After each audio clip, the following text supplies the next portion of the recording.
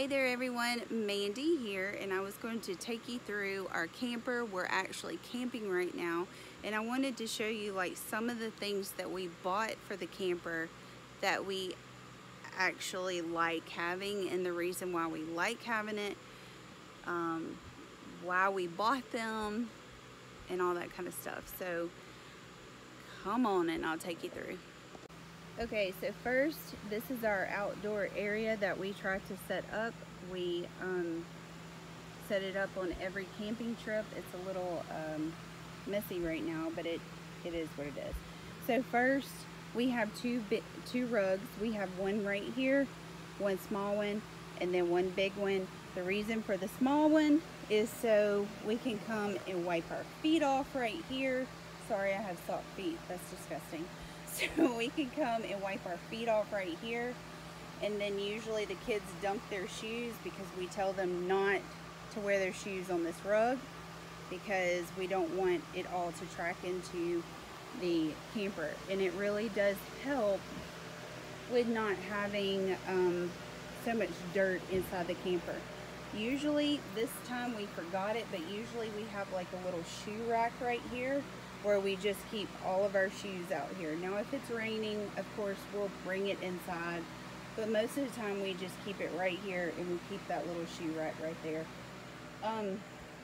So then whenever you go up the steps, you don't have dirty feet, and it helps so much to keep the inside of the camper clean, because if not, if you don't have the two rugs, it's definitely, oh my gosh, it tracks in. It's just disgusting. And even though you're on vacation and you're not cleaning, I mean, you just don't want all that crap in there. So of course too, I mean, just a cheap little, it doesn't fit on here because it's a huge picnic table, but like we always go to like the Dollar Tree and get some of these plastic picnic table covers, and they help a lot because just about every campground has a picnic table. And then of course whenever you go inside, we have another rug that's at the door that we, just in case, we wipe our feet on there as well. Also, we have laundry baskets that I got from Amazon. Amazon's great because, and it fits right there in that little nook pretty well. For the kids' clothes, it doesn't look bad, it just sits there and they put their stuff in it. We actually have two because my daughter has one and then the twins have one, and it just kind of sits in there. Also, we use these all over the camper that hang over the doors, just because, I mean, this camper comes with hooks right here, but we needed some more because we are a family of 5. So we have those just about over every door or every cabinet, except for if we think that it's going to like scratch one of them or something, but most of the time that's what we do. Also, we got this a little caddy for the shower, and it is pretty nifty because, as you can see, there's not a lot of room right there, and these aren't very deep. I mean, my finger just fits it, and I've got short little fat fingers, so then we can like put full-size stuff in there. So Amazon is wonderful. Also, I usually have a rug sitting there. I don't know what happened to my rug. What the crap? Anyway, rugs. I have rugs everywhere just because it'll catch, you know, it'll just catch all of the yucky stuff there. So rugs. Another rug right there in front of this door. If you saw our other video, you know that we have another door in our master bedroom, and so we do that.